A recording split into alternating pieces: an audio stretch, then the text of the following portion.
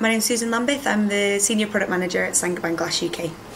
It's extremely important, the choice of glass, when you're looking at a window energy rating, because the difference between different glass coatings in a given window scenario can make quite a significant difference to the final energy index that you achieve on the window energy rating.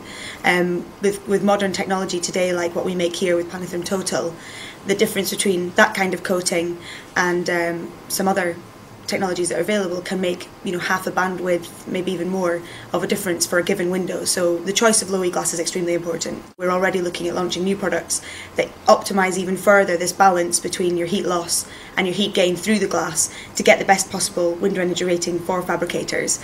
And it's really a focus of our development because the difference can be so big. How does the glass help save energy? Well, it's a combination of two elements. It's the silver reflective coating that we apply to the glass, which reflects heat back into a room, so heat that you generate from radiators or any other element inside a home, it's reflected off by the coating back into the room, so it reduces unnecessary heat loss. And that's coupled with the fact that it is glass. You promote solar gain from the sun, so it's passive gain, it's free heat energy which comes through from the outside, passively warming your home, and that coupled with the coating to retain that heat inside the house gives you the most energy efficient balance of a window. It's the overall performance of the window.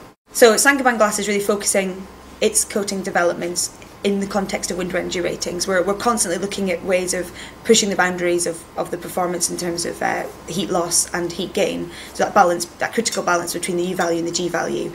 And we're already working on our next generation of Planetherm coating, which will provide the best window energy rating windows yet.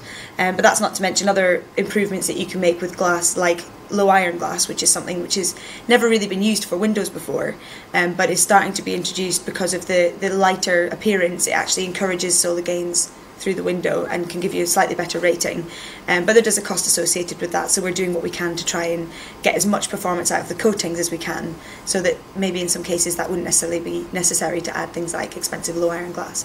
But to get the top of the range ratings at the moment, you can do combinations of low iron and low emissivity coatings to get the best ratings. So we're in the process of putting together a comprehensive package that allows the route to window energy ratings to be as easy as possible for the fabricators.